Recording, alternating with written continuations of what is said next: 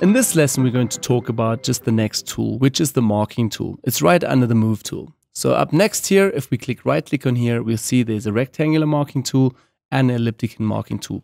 Remember, if we go back to edit, toolbar, there are a few more, single row and single column. But these I have never worked with. That's why they are not in my toolbox here, in my toolbar. Anyways, let's get back to this. I'm going to select the rectangular marking tool. And now, first of all, going to create a selection. But before I do that on my main image, I always create a new layer here. So in case I mess up, I can just delete this and start again. So let's also click here into the image. I'm going to drag and click. And while I'm clicking and dragging, you can see that this goes into any side. If I hold Shift, it's equally expanding. So there's already one shortcut, equally expanding if you hold Shift. Now let's create a big selection.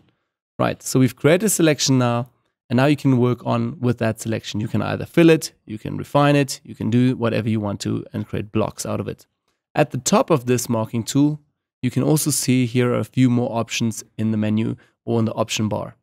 Again, if we go to the top here, first of all, it's just the normal selection, so new selection. Then again, add to selection.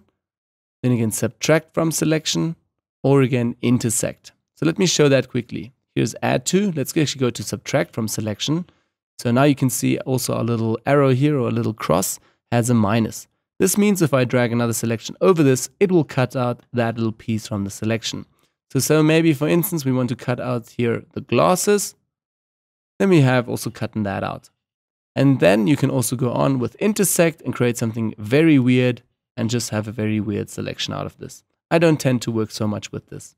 Over here is also a feathering mode, which will feather the edges. So either you have hard edges like we have now with zero feathering, or you can feather them. I'll show that in a little bit. Then also over here under style, we have normal, which we are currently working with, but we can also choose fixed ratio or fixed size. This means if you go to fixed ratio, you can now with width and height enter a certain number, hit enter, and right away you have exactly that size for your selection. I normally work with normal.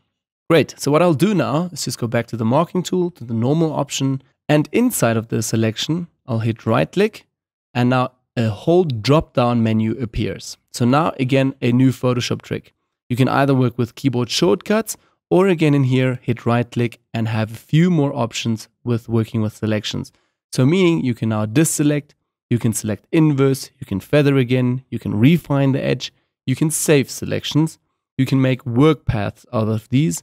You can layer via copy, layer via cut, new layer, all of this. I don't work so much with these three options, more with free transform, transform selection, fill, stroke, and again, gauge and blur. These are all extras, not so important right now. For you, maybe it's fill, deselect, select inverse, feather, save selections, and make work path. Let's, for instance, now go to fill, and we want to fill this up now with a color. So over here under contents, we have also another drop-down menu. We can select color, and this time the color picker will come up. We're going to select the red color here, say OK. For blending options, we want to stick with normal and 100% opacity. Hit OK, and right away on top of this new layer, we have a new selection here. Now I want to get out of this selection. So simply hit Command D, and for Windows users, Control D. So this was the keyboard shortcut again, but you can also hit right click inside of the selection and just go over to deselect. But working with keyboard is just quicker again. So right away you guys can see that this edge is very hard. So that's what you're up to, then this is perfect. But if you want to feather this a little bit, you should use a different technique. Let's delete this layer and create a new layer again. I'll go back here to the rectangular marking tool. I'll make a big selection and I'm ready to quick. Again, Command D, we have to remove again. We have to first in the top bar here, add 100 or 50 for feathering mode. Now Photoshop knows we want to feather our selection.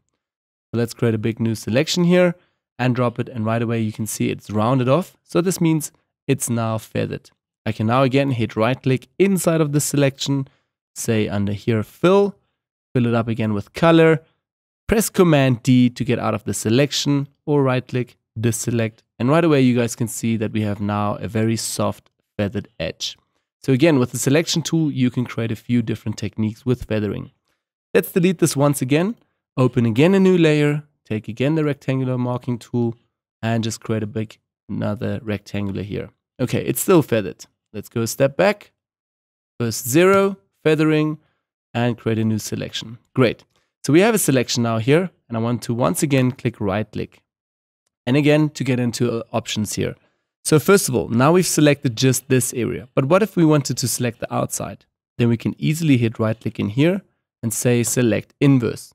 Now this area is not selected, but everything else is selected. So you can easily work now only in this area. You can also use this again on masks, on some brushes, again with layers. So wherever you need a certain selection, you can try and work here also with the marking tool. Now let's also go a step back. So we only have the inside selected. I'm going to hit right click again. Feathering, I showed you that before. Refine edge comes later in the advanced stages of Photoshop. For a beginner, not so important right now.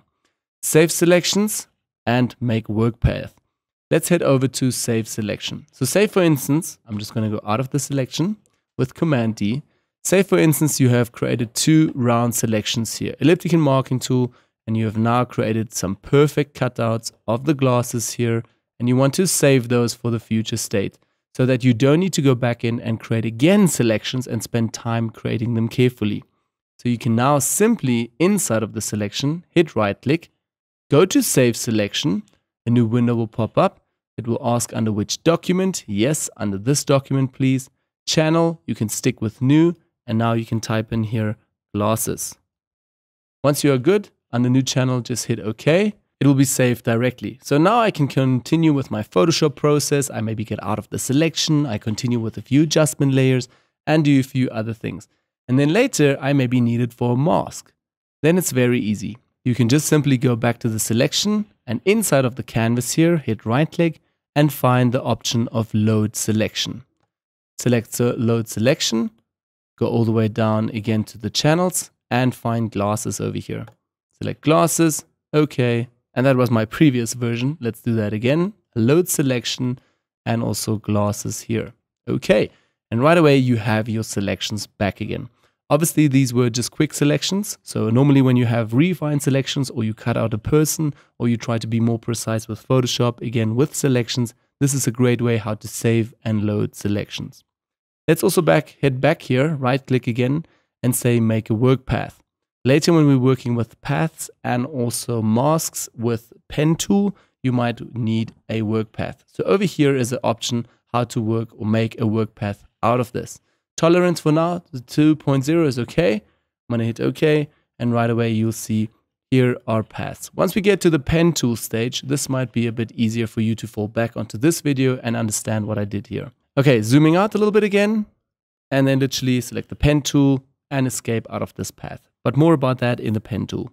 Okay, let's go back to the marking tool, create one more selection over here, hit right click, and now again, free transform or transform selection. That's what I still want to mention. Let's actually make this a bit better. I'm going to zoom in a bit closer.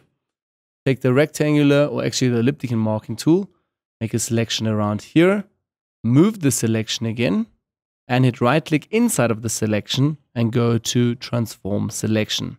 So now right away you'll see we have some anchor points around here. And you can now transform the selection until it fits perfectly onto the black glasses here. You can also hold Command on the keyboard and select an anchor point. This will now bring you into a different tool, but doesn't really matter. You can now move the anchor points. And now you can move the selection a little bit until it fits here to the glasses. You can spend hours doing it like this when you're not familiar with the lasso tool, or again, when not familiar with how to work with the pen tool. So again, that's a good state for a beginner, moving the selections like so, accept it, and right now you have a perfect selection around here. Again, now right click and you can put this right away to save selections. So whenever you keep on photoshopping, you can work further with this. Now remember again, you can also use the selections on masks and on different effects. Or even if you have a brush right now selected, say with a red foreground color on a new layer, you can easily brush around in your paint. All right, let's go a step back. You can easily brush around in your canvas. Wherever you're brushing, nothing is happening.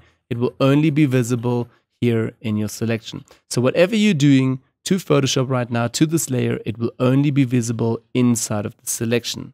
Unless again, you have the outside selected with select inverse. So now when you're pressing B for the brush and you are brushing, you will brush over everything. just not the round selection here in the center. So again, these are a quick introduction into selections. You will use them most probably quite a lot in your Photoshop career. So have a look also. Again, in every tutorial, I mostly use selections. Okay, so let's head over now to the next tool, which is the lasso tool.